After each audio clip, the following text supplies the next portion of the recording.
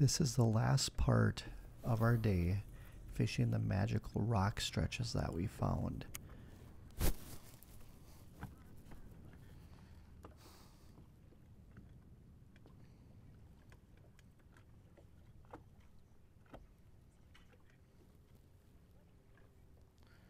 Shoot. That one took it off of the rock. I was stuck. I don't know if you saw that, but I was shaking it, trying to get that weight off. Debating on if I should go up there and try to get it out of there or not, because I caught so many fish here. I thought maybe it was done, but stuck in the rock, shake it, fish took it off for me. And a lot of times what you'll see when that happens is if we get this fish in, a lot of times it rips the line off the weight to free it, but then gets hooked. So I'll give up a weight for a big fish any day of the week. This feels like an absolute solid fish. Heavy head shakes. Come on. Oh, it's gonna launch. Oh, it came off. Dang it. I couldn't keep it down.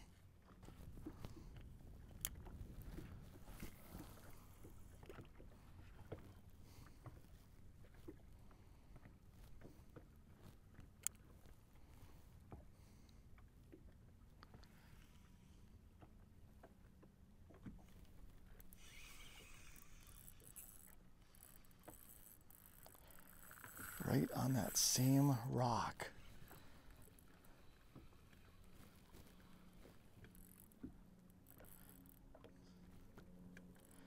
Crazy how many fish are gravitating right towards it.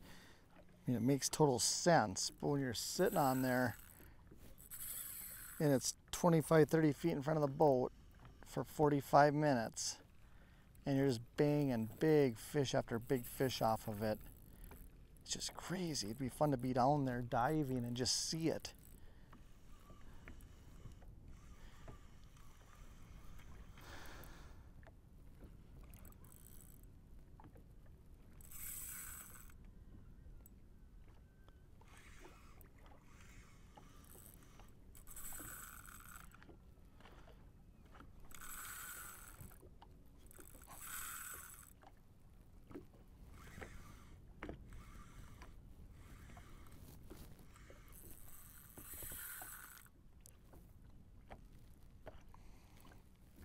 It's weird how some of those fish, they want to come blast, and then this one here just dogging to the bottom. And as I say that, it wants to come up.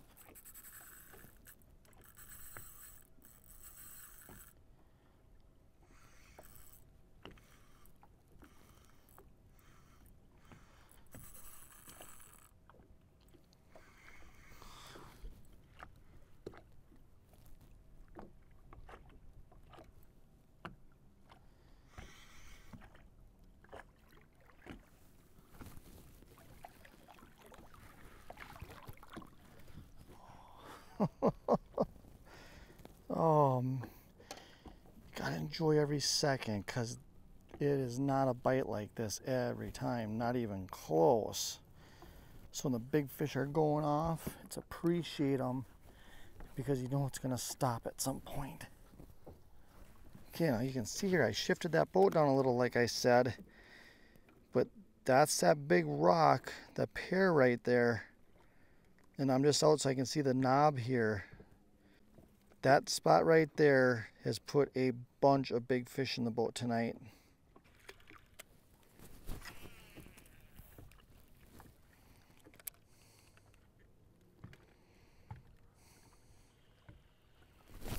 Man, that thing just smoked it on that rock edge.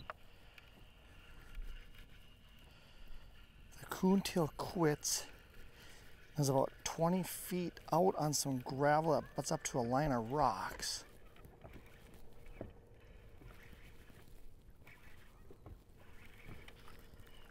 Oh, solid spark shad fish.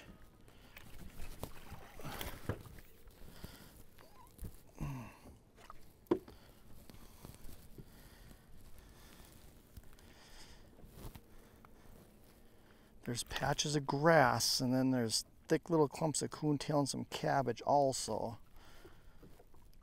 Definite line of rocks, total transition line. And those fish are just running it back and forth. You can see it's a little thicker weed there.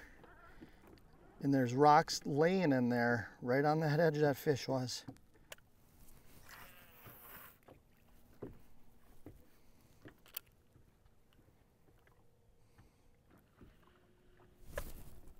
Oh boy, that one picked it up off the bottom. He was dead sticking it.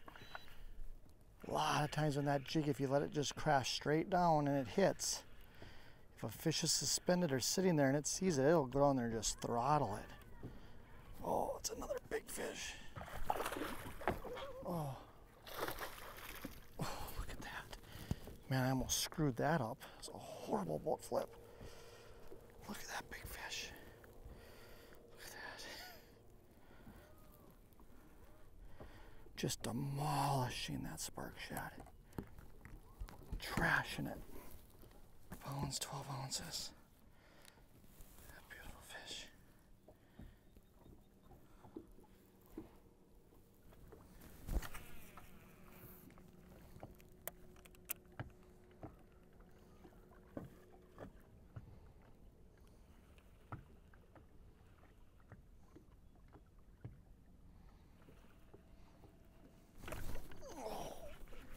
Gosh, I feel like that jig was stuck on a rock.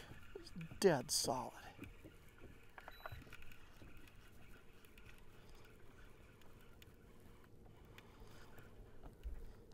Oof.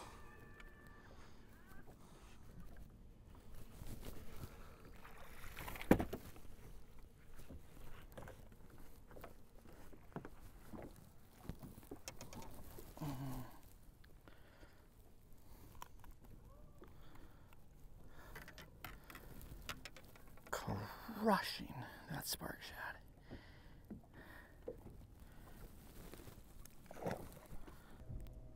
Even with super glue, you go through a lot of baits in a day if those big fish are hitting them hard. So always make sure you have a good supply, glue it, and then make sure you let it dry for a little bit before you make that first cast.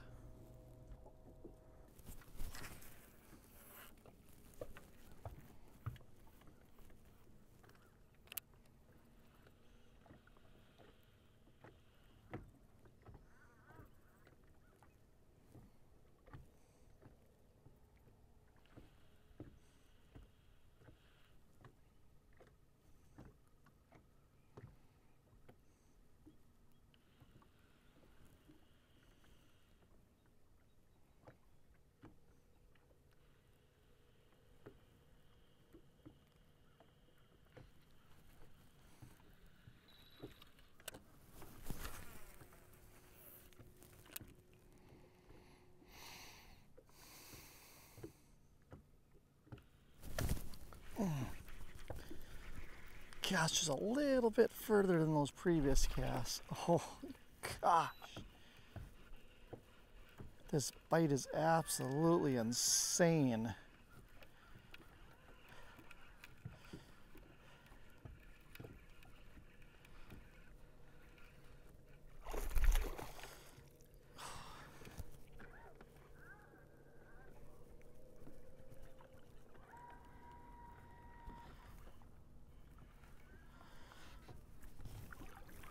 Oh man.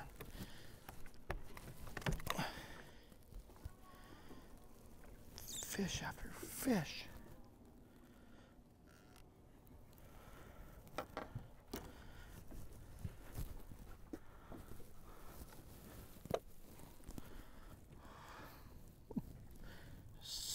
Solid fish.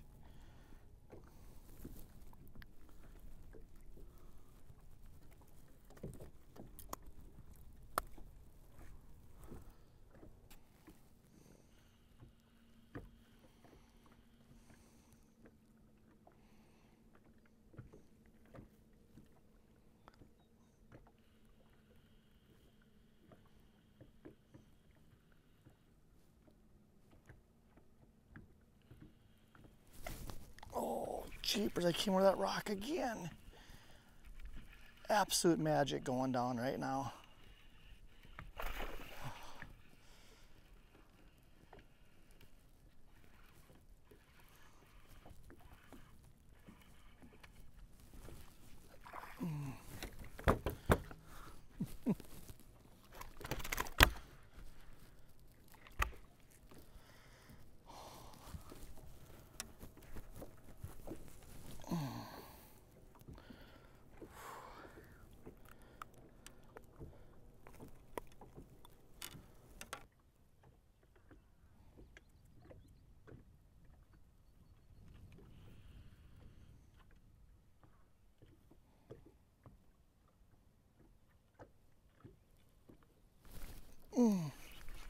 Right in front of the boat. Right on the deepest part of the rocks. Right on the deepest tip. That's the first fish out that deep today. So 40, 50 feet down from the rock that put out all those other fish.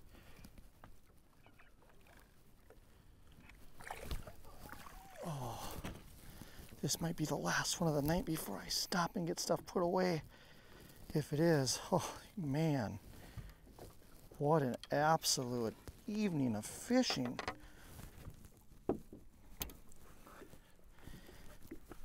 Every time the hook was set, you almost anticipated a big old fish. That one got him good. But you can see where that fish could have jumped and that hook would have fallen right out of that slot there. What a night out on deep rocks. Spark shads, haze dong shads on drop shots. 360 putting the cast on the spot. 2 small areas, pinpoint casts, giant bass in the boat.